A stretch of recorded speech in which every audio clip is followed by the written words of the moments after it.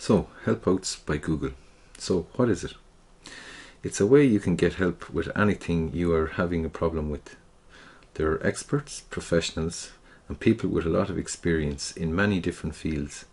So you can go and check it out and see if you cannot find help here on Google Helpouts. You can get free help or paid help live via webcam or simply through a microphone. The choice is completely up to you. So in order to start a help out, you have to set up two things. One is the Google account and the other is install a plugin on your browser. So we'll show you the Google account here first. So the first thing you have to have if you want to start a Google Hangout is have a Google account. So you can see it there. You can sign up for them for free if you don't have one already. Okay. So then once you have set up your account, you just sign into your browser with your password and you'll be all set to go. Now you have tiles here that you can see, these guys here, the tiles. You can find Google Helpouts there. If you don't have it there, you can go direct to the browser and type in helpout and it can come up Google Helpouts by Google. You'll see it there. It'll be the first listing. Just click on that guy and that'll bring you direct to Google Helpouts, and you can check the categories here. We're going to go into computers and electronics, just do a scroll. You'll see all the different categories anyway here.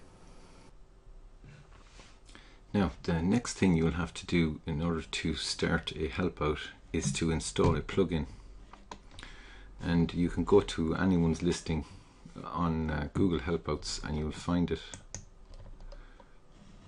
here under tips for first timers. So install the Hangouts before you book. So this is an app or a plugin for whatever device you're using to connect via Helpouts. So just click on that guy there and this page will open. The Google Plus, and it's the download plugin here. It's free to install and it installs in seconds. You can change the language if you're having difficulty with the English language that's here. So click on download plugin and then you'll save it via your browser. So this is Mozilla Firefox, so it just installs. You can double click it here, then just open that box, double click it, voice and video setup, Google voice and video setup.exe. So when you double click on that, it will open another window like this guy here. So then you just click on run here, and I have it already set up, so it's just a matter of running it and following the instructions on the window that you'll see. Okay, so that's how you'd install so you're now ready to start a Hangout with whatever. There's loads of different types of Hangouts. You can see the listings here. So you have art and music, computers and electronics, which is where I'd fit in, computer and electronics, computer help, Windows support and advice. So you also have listings here for cooking, education and careers, fashion and beauty, fitness and nutrition, health, and home and gardening. Now within all of these different categories there's subcategories. So just to explain that, we'll just go to computers listing here, computers and electronics, and you'll see there's listings here for Apple Mac, Samsung, Wi-Fi, Galaxy, WordPress programming development, Joomla, web design strategies for new users, improve your website and blog. These are the different categories that are in just in computers and electronics, so you get the idea.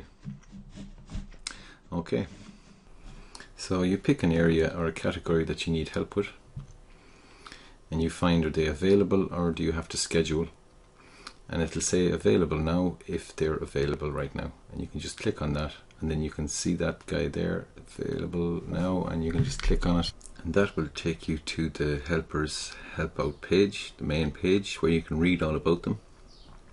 And you'll see there the start a help out now or request a time, and you just click on that, and then another window will open, Google Hangouts. Then a new window will open, a new browser will open actually, and you see tips for successful help out. You can read them there, and then down at the bottom here you'll see I'm ready to start this help out, and just click on that and you'll get connected to the help out with whomever you have chosen to start a help out with. Okay, and then your help out will start. Now you may have to wait for that person to join you, so just be patient and they will get to you. Now there's one more thing I'd like to show you here, is remote desktop. So if you're getting computer help, you may need to use remote desktop. So your helper will issue a remote desktop, and you'll see this little blue box coming up. So Kevin has added remote desktop, so then you have to accept or decline. Accept if you want him to help and connect to your computer. So you click on accept there, and then this window will open, Google plus Hangouts.